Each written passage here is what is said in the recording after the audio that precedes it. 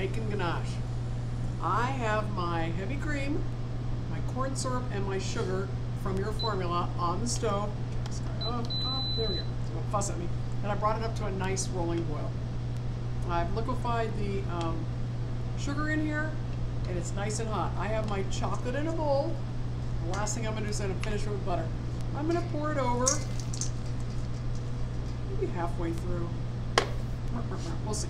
I like halfway. I'm going to start the melting. The chocolate melts at a very low temperature and can be very fussy because of the cocoa butter. We think of cocoa butter as a crystal.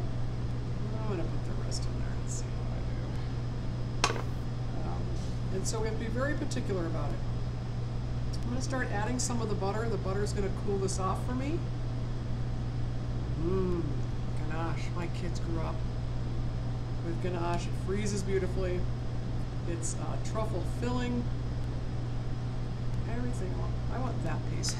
There we go. Everything about ganache is delicious. The chocolate drops to the bottom. I don't want to incorporate any air at all. So with super swift motion, bringing and folding it up from the bottom, bringing that heavier chocolate to the top, allowing those pieces all to melt.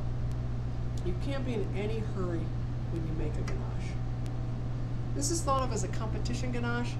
We added a little corn syrup to it, and that adds a real pretty shine.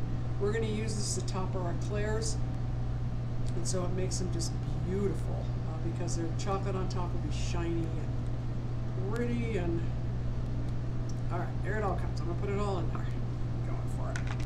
All right. So I'm just going to stand here and bring it all together. Like I said, we're going to put eclairs together. We've made pastry cream. We have pâte de choux. Now we have ganache. And we're going to put eclairs together the Carrie Logan way. And it's the way I like it. Can you do it any other way? Of course. It's the way I teach.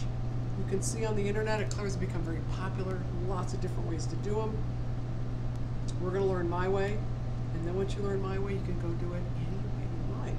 So you can see it's coming together. My butter's still melting. And it's getting shiny. And really this is a cream and chocolate emulsion. You think of ganaches as fruit and chocolate, cream and chocolate, butter and chocolate.